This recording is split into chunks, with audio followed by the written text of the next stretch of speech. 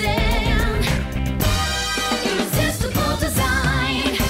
Are you ready? Because after this show, you'll be able to scale mountains, jump out of planes, build global empires, and become the leader of the free world. Well, actually, not all that is strictly true, but who wouldn't benefit from a little irresistible flower design? Irresistible design. Welcome to today's show. Cymbidium orchids make excellent floating flowers. So do the gardenias. In a simple round, low cylinder dish is a coral shell and a couple of shells just inside. Now I'm going to cut some of the Cymbidium orchids just at the head. One of them I'm going to put right inside the shell. And then the rest I'm just going to let them float on their own. Maybe we'll add about 2 more. And this is a really great design for all seasons because these flowers are available year-round. And this really makes an inexpensive yet beautiful design.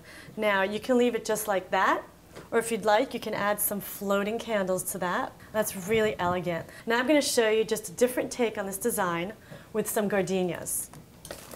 So the gardenias are scented flowers. Therefore, I really wouldn't advise to use them on the dinner table. Love to see them on the coffee table or anywhere where you'd love some fresh scent. I just opened the box and wow, these are beautiful and so fragrant, gorgeous. Now this is how they're received. They're extremely fragile flowers. They already come on the leaf itself. So I'm going to place this exotic leaf on the bottom. I'm going to put the gardenias just floating on the top. And that's it. Now I'm going to add some floating candles. And what an elegant design is that. That is gorgeous. 2 minutes, I used the striped leaf in a large oval glass vase, 3 gardenias. Oh, they smell so fabulous. Everyone loves gardenias, and the scent is just so amazing. I love it. So please join me next time as I show you some additional irresistible designs. Magical style. Creative. Innovative,